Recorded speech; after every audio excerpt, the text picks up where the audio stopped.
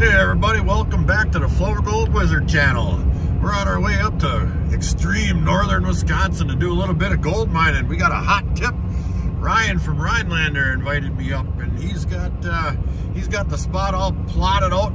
So we're on our way. Let's take a little look at the wizard weather. -8 degrees Fahrenheit. I'm only about a third of the way there. All right, let's go get some gold. Back in a bit. Well, we're getting there. We made it up to Ryan's shop. Country Tire. That's right. Best tires in town. Or at least in Rhinelander. Ooh, here's a waiting room. Ryan's back here not working. Hey, Carol. Morning. Are you coming mining today? No. No? It's a little chilly, huh? A little chilly. All right, we're going to get suited up. Get the heck out of here. Come get some tires. Yeah, pretty nice roads. We are back in the middle of nowhere, I tell ya. Well, we made it down to our spot. It's Ryan's spot. Some old timer told him about this spot. He just can't get around anymore. As a matter of fact, he gave Ryan all his prospecting equipment. He just is getting too old for it, but he swears by this spot. Now, we just walked down here after almost getting our truck stuck in 12 feet of snow, but we plowed through. We noticed that there is some liquid water available, and we'll go ahead and show what we see so far. And he did give us a little bit of an inclination as to where to get started, possible clay layer. So we're going to try and locate that right now and get the shovels to work, and back in a bit. Now, being so darn cold out here, I figured I'd either have to just do a little bit of speed painting and keep all my gear underneath the water, or some kind of way to keep all your gear under the water. But I wanted to really move some material coming down to a new spot, and I brought this little sluice along today. Now, I've had that configuration on my sluice for a while. I did switch up the indicator mat here. I used to have a little high-low V-strip on there, but I didn't like the way that it didn't clear out. So I flipped it right over, and now I got the flat side up, and I think that's going to work 100% better. And as long as we're going to be down here trying to move material, I brought my screen along. That just pops right on there. All I got to do is shovel on that baby, keep the whole thing underneath the water, and I think we'll get more material moved that way. So looking down at the creek here, like I said, there's some open water, and it's not very deep.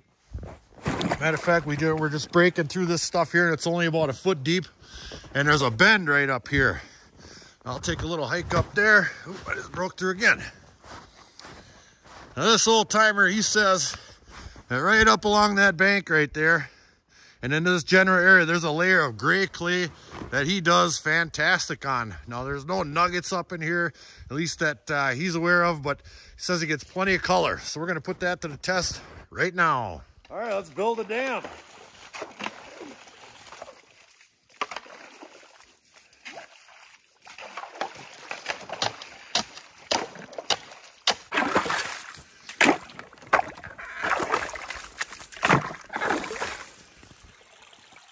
All right, we got warm real quick digging this here dam. We got one built. Got my sluice up and running right here. Got a good amount of flow going through there. As you can see, got my screen on, and the water is about a ½ inch over the top of my screen, and it's coming off of there pretty good. Now, the water is just a little bit deep, so I have less pitch in the system here. Otherwise, I think if you have that much water rolling through there with a say 12 inches or 12-degree pitch, it'd blow all of your material right out of there and you wouldn't catch anything at all. So more water, less pitch. Now all we got to do is get doing the real work, try to find some material over here. I'm going to grab my pan quickly, and I got a nice hole dug here that I made this dam out of, and we'll take a look at the material in it, and we'll go from there. Here's a look at that material right here. I just took that right out of the middle of this here creek right here. I think I want to work up and along that bank there. I just wanted to see what type of the base material here was made out of. And so far it looks to be really granitic. Get a up close and personal shot of that stuff there. And we're going to go ahead and pan this stuff out here. Yeah, I don't see any clay of any kind in there or nothing. Real light wash stuff. But we're going to pan it out anyway. Take a little look. pretty interesting rocks in there for sure. Keep an eye out for agates in this neck of the woods. Get rid of some of this big stuff here. But mostly right now what I'm looking for is black sand. That's always been a good indicator.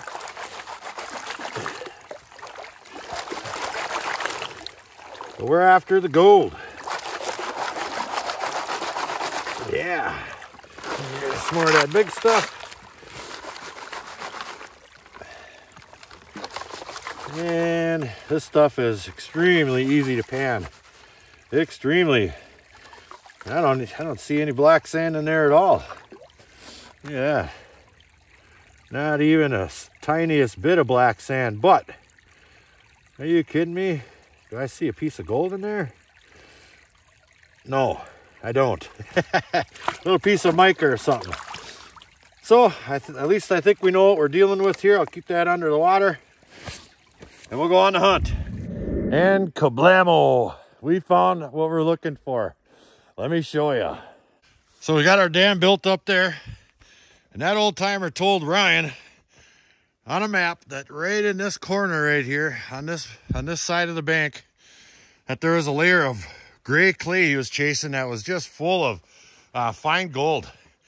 And I came over here and I took a little bit of time and I busted some of this ice up and out of there. It's, I don't know, maybe 4 or 5 inches thick or so, no big deal. And my very first shovel, I went up towards the bank just a little bit. I could tell that the tip of my shovel got into something soft. Here's a bunch of gravels right here. But on the underside of that, look at that, gray clay.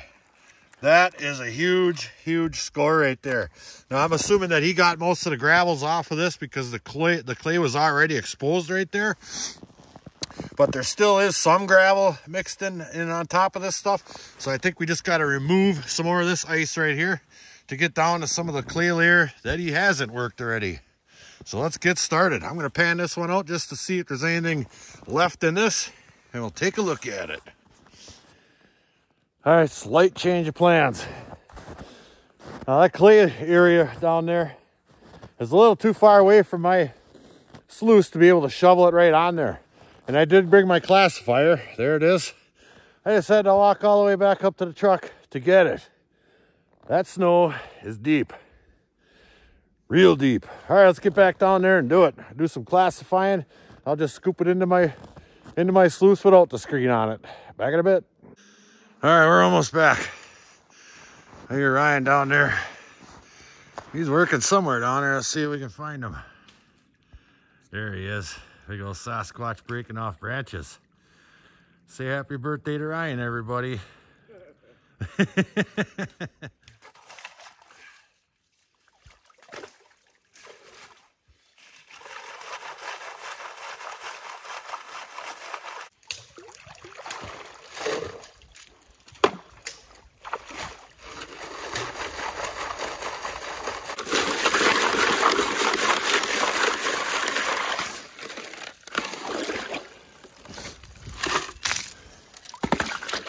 Here's one way to thaw out your stuff.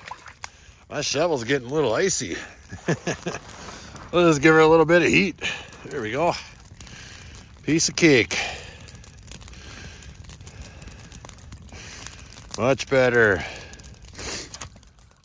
All right, well, that stuff's over there thawing out. I've got a partial pail of material here. I'm going to start running over my sluice. Now I've only got it filled up maybe 1/3 of the way because that stuff is full of that gray clay material. And you don't want to put too much of that in a pail because it will definitely clog up your system along with making a big block of clay in your pail. We don't want that. So it looks like we're running pretty good. That thing up there, that little indicator mat, that worked really well. I think the gold should stick to it just like it does on my other sluice systems.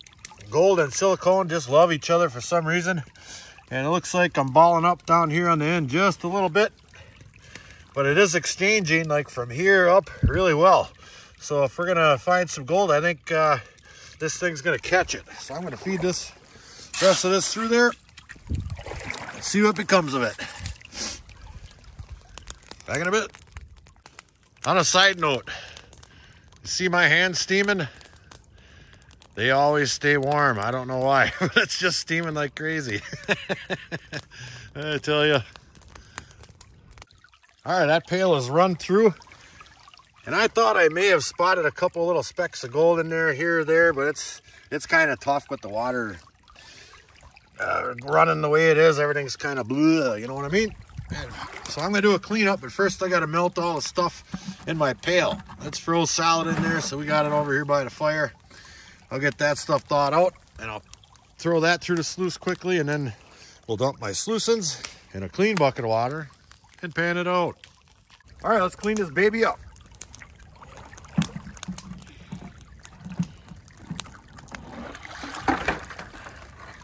Give it a couple little splashes.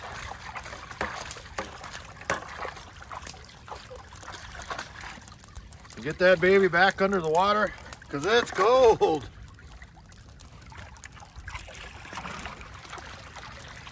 All right, there's our concentrates. Let's see what's in it. All right, let me see if I can pan this back with one hand and film. This stuff's incredibly easy. Oh, there is a touch of black sand in there at the bottom, I guess. Not much at all. I mean, if there's gold here, that'll be fantastic. I do see a piece of gold. Right. There to go, right there. Get that back under the water. Really tiny piece. And that appears to be it. One little teeny weeny tiny piece. Right there. So it's not the big bonanza we were probably looking for. But I will say that I did hit clay instantly when my shovel hit the creek over there. So I'm probably digging right on top of where that old timer left off. You know, so there very well may be some good spots in here, but obviously this isn't the best time of the year to find them. So I'm going to play around here a little bit longer with this stuff here. We'll come back in the summer and really see if we can dial in on it. But I've got some really cool stuff back at the shop to go through today yet. So we're going to do that. Back in a bit. How'd you guys beat me here? What the heck? Well, as long as we're in there, let's grab one. That's right. All right. I said we had something cool to look at. We do. I went ahead and I ordered a bag from Chuck Gentles. Here's a couple of his stickers right here. And he sent me a bag. There it is now. Pretty good sized bag. We're going to tear into that ASAP. Before we get started, I just want you guys to know that this is a giveaway video. That's right. A little something I'm going to call Over the Top. No, it's not a crappy Sylvester Stallone movie. It's something we're going to call Over the Top for a reason. Now, typically when you order bags of Paydirt, you always get just a little bit more than you ordered. And in this case, I ordered a 3-gram bag from Chuck. And let's find out if he sent a little bit extra. You guys are going to guess the weight of the total, and everything that's over, I'm sending off to one lucky commenter. That's right. Let's get started. All right, we've got that bag opened up. Look inside of there one time. That's right. It is black. I've panned some stuff from Arizona before, well, a couple of times, and there's always tons and tons of black sand in there. So I've got my kitchen type strainer device right here. I'm going to turn this into bigs and smalls, then we're going to pan it alls.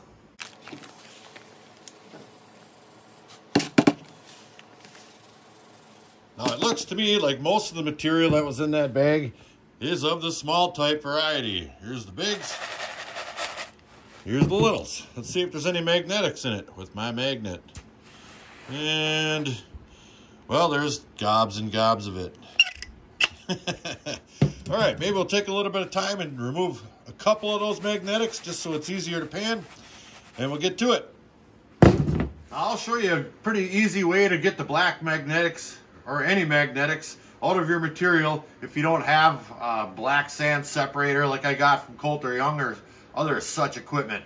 And this works pretty darn well. What I'll do is I'll just take a glob of that black sand right there, give it a little shake, and I'll dump it in this pan right here. And I'll spread it out a little bit, just like that, and I'll dump it in this pan. Spread it out a little bit, and then I'll dump it in this pan. Just like that. Then I'll dump the rest, what comes out of that, right in there. Do that again. And there's very little on there. We'll dump it in there, dump it in there, dump it in there. You may lose a couple of minute, microscopic, little tiny, eeny-weeny pieces, but this stuff is 100% dry. And if I lose a couple of tiny, teeny, eeny-weeny, microscopic pieces in the long run, I'm fine with that. It all goes back into my Paydirt bags anyway. But if you're after every teeny-weeny piece, add another pan, do it 5 times. But it's a great way to do it. So we're going to go ahead and get a bunch of the magnetics out of here. Just like that. I'll even do that a couple of times in there. Now switch pans. Just like that. And done. Let me work through this material and we'll add some water. Now that was easy. Here's our magnetic material right here. Out of the large stuff, bigger than kitchen type strainer device. Here's our smaller than material right here, and that's a good amount. I would bet you that's 25% of what we started with. Here's our non-magnetic, larger than kitchen type strainer device, and here's our smaller than non-magnetics. And I do see a good amount of gold in each one. Matter of fact, I'll shake that down, and you can spot gold in there quite readily. Some nice chunky looking bits in there. All right. Now, the whole object of that exercise right there was so we didn't have to pan out all this magnetic material just to make it easier to get our gold out. But just to prove that I'm pretty sure that this system that I got works, we're going to go ahead and pan this out anyway. So I'll go ahead and dip that in my water. That stuff is incredibly, incredibly heavy. I'll make sure, and it washes off pretty decent. The grain sizes on that stuff are pretty large, so they grab the water is basically how it makes that easy. And I'll get a really good side-to-side motion on this pan right there to try to get any gold in there, if there is any, to settle to the bottom of the pan. That's how you pan through this black sand. I do it on the beach so darn much, and that stuff is near impossible to pan like this. So this here desert stuff is a little bit easier. And we just about got that, and that's as far as I'm going to take that. And I'll fan that back and see if there's any gold in it at all. And I do not see one speck, not one speck in there. All right, so that worked quite well. I'll put that off to the side. Let's get to the meat and potatoes of this here show, the gold. Let's start off with the larger than kitchen type strainer device stuff right here. This shouldn't be too hard at all. It looks to be maybe, I don't know, 2 tablespoons, if that, tablespoon and a half-ish. I don't even know if I have to fan any of this out like this, but we will. In the long run, it'll just be less stuff I gotta look through to see all these monster nuggets I'm assuming are in here. Chuck has a good channel out in Arizona there. He does a lot of dredging and dry washing and crevicing, etc. So there isn't too much material left in here. We'll fan that out. I'm gonna bring that down away from the edge of that pan just a little bit. Then I'm gonna tap the gold up, just like that. Ooh, look at there. Let me get some more of that non-gold material out of there. Oh, that's beautiful looking stuff, Chuck. Thank you. Look at that. Get that up in there. Ooh, fantastic. Here we go. All right, let me get that into a pile somewhere, and we'll start on our smaller than kitchen type strainer device material. And here's the large gold, all cleaned up nicely. Ooh, are those some fantastic pieces or what? Beautiful. Woo, woo. What do you think, Rigby? All right, that was a lot of fun. Now here is half of the smaller than kitchen type strainer device material right here. Looks to be just a little bit dirty. That's no big deal. I've gotten way dirtier material than that. I'm going to run this right over my small little riffles right here. This works so darn good. And we'll fan off some of that stuff there. This piece of cake so far. There is a little bit of black sand left in there, but not a whole lot. This is quite a bit easier with all that magnetics removed. And as you saw, we did get all the gold out. There wasn't one tiny little piece in there. If I had a little bit more material than I have today to play with, I'd hook that Coulter Young Black's magnetic separator up. But I don't, and this is fun. And that's probably far enough. And we'll get all that stuff out of them little riffles right there. And we'll see what's in this stuff. Ooh, I can see gold showing up in the body of the material here. We'll give it a tap and a fan. And we'll pull that back, see if we can't see a big old pile. Oh yeah, there's plenty of gold showing up in there. All right, let me get this one cleaned up and we'll take a look at it. And the second half. There's a pretty good amount of gold in that first one there. I'm quite pleased. All right, let's get this stuff, all the dirt out of here. I won't pan through this whole one on camera, but I'll give you a little taste. All right, let's see if we can spot a little bit of color in there. And I'll pan this one off camera too. Oh yeah, here it comes.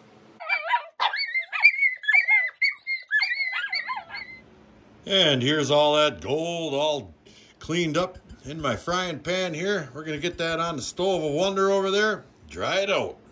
And here's our gold all nice and dried up. Look at that little swirling action. It's really nice chunky pieces in there and a number of nice looking flat ones and some dust. All right, let's give that stuff away and then we'll give it away.